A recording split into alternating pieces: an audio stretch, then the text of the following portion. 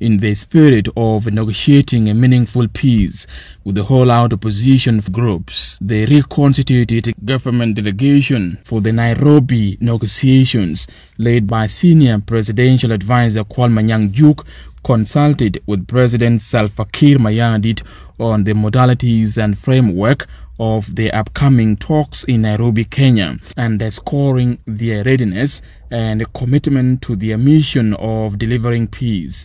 Has promised.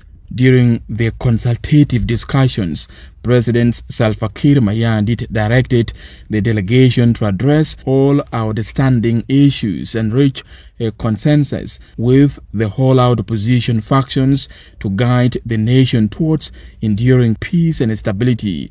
In a media statement, Minister of Cabinet Affairs Dr. Martin Lomoro confirmed that effective arrangements have been made to engage with the Holdout groups in Kenya this week to initiate the mediation process.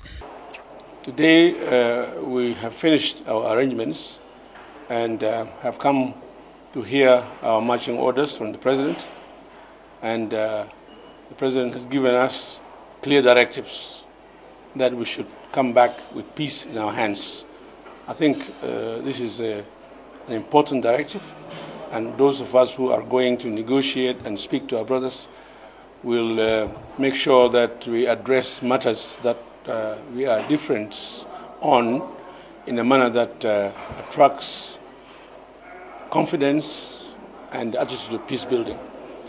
We don't want to let the President down, because the President wants the country to go for election with all of us here, so that leadership is based on power from the people. The President has given us very clear directives. Talk to your brothers and sisters in a very respectful manner, and that you engage in issues that bring differences among us in a very diplomatic way. President Kiir stresses that the ultimate goal is to return with a comprehensive peace plan that aligns the Tumaini Peace Initiative with the 2018 revitalized peace agreement to consolidate durable peace in the country. Reporting for SSBC News, Mathiang Joseph, Juba.